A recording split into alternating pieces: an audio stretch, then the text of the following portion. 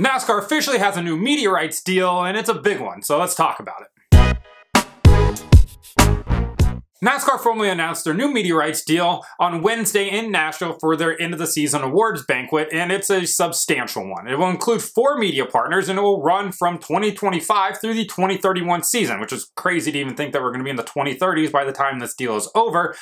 But we're all just getting older at this point. And it's going to be substantial, right? $7.7 billion in total. That includes the CW's deal as well for the Xfinity Series. It's going to pay out $1.1 billion a year. That's up 40% basically from what they are getting now, which is around $820 million.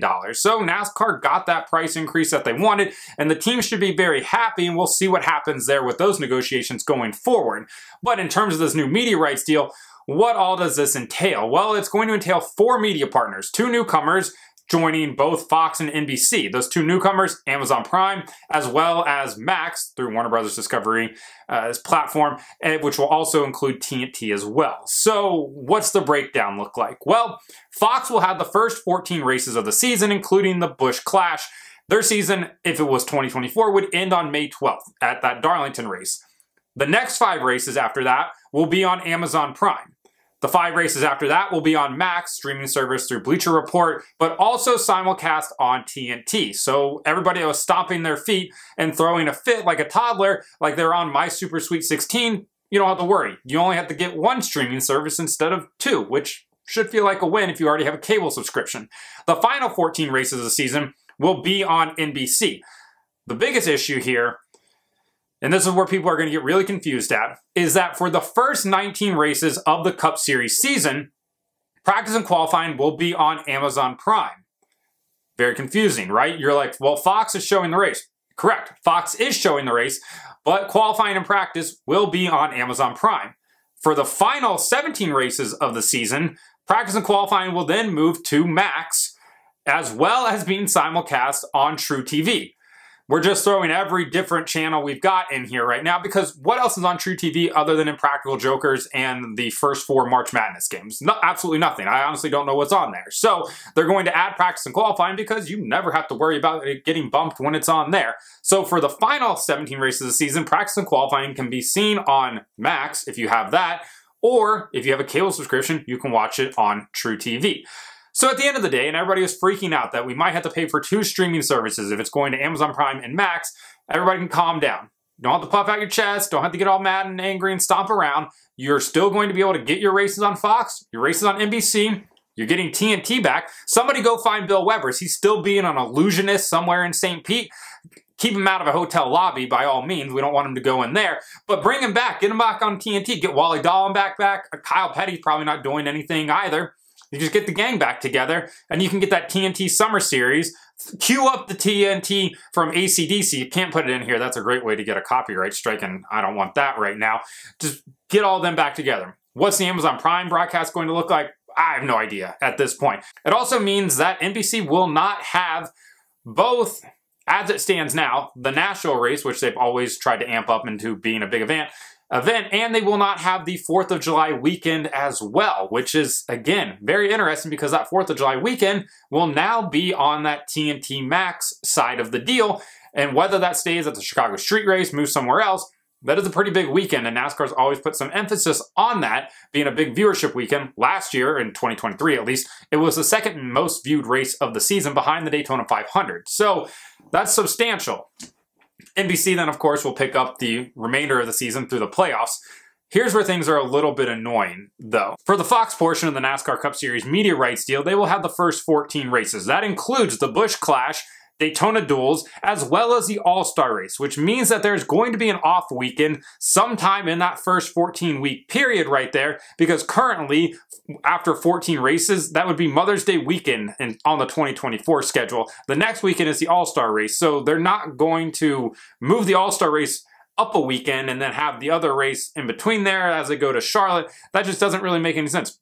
They could do it, but it also seems like we'll get an off weekend there, potentially on Mother's Day weekend, and then they'll pick it up in the All-Star Race the weekend after, and then they'll hand off, presumably for the Coke 600, to Amazon Prime, which lands a marquee event. Amazon Prime is getting a crown jewel race presumably based off the next media rights deal. It would be absolutely wild for NASCAR to change the schedule in 2025 to not have the Coke 600 on Memorial Day weekend. That's not happening. So Amazon Prime is picking up a marquee race, while it appears that Max and TNT will be picking up a marquee weekend as well on the 4th of July. So NASCAR is spreading around the wealth for their marquee days across all 4 media partners as it stands. It's a really big deal for all of them, and probably a reason why they're spending $1.1 billion combined on all of this. NBC's portion of the schedule, there are 14 races.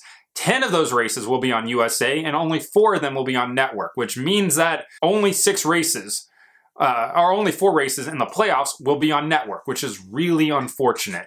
And I think we can already go ahead and assume those will be the last 4 races, more than likely. So, an interesting caveat with the NBC portion of the deal is while they have the final 14 races, they will also be showing races on Peacock as well. Whether that's all 14 races or select races, still don't know all the answers to that, but that is an interesting caveat because a lot of fans have asked and basically begged for races to be shown on Peacock. They're like, we're paying for it, why can't you just put the races on here? And they have done select races in the past. Doing all 14 though would certainly lower that barrier of entry for fans if they don't want to buy a cable subscription, since Peacock is only around $5.99 a month, or if you get the Black Friday deal, you can get it for like $20 a year.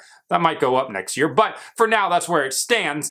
That part of this deal kind of does stink, just in terms of like how many viewers are available, but the reason that this deal is worth $1.1 billion annually is because they're paying a lot of money, which means that they want to put these races onto cable to get more cable subscribers, whether you get that through YouTube TV, Hulu Live, Spectrum, doesn't matter. They want those subscribers to come in, and like we've seen this year, there's been about a 5% decrease from 2022 to 2023 in terms of cable subscribers, so that's not great.